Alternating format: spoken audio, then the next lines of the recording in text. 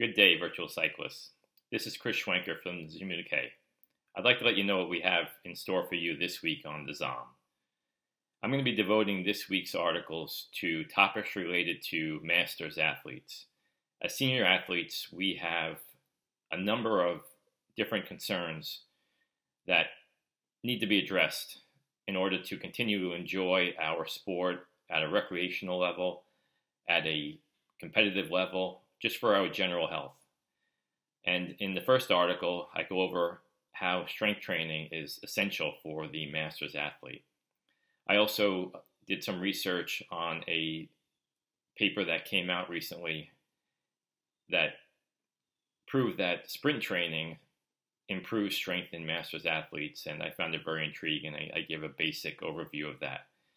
And as a highlight this week, I was able to do a review of the book by Phil Cavell entitled The Midlife Cyclist, which was recently released.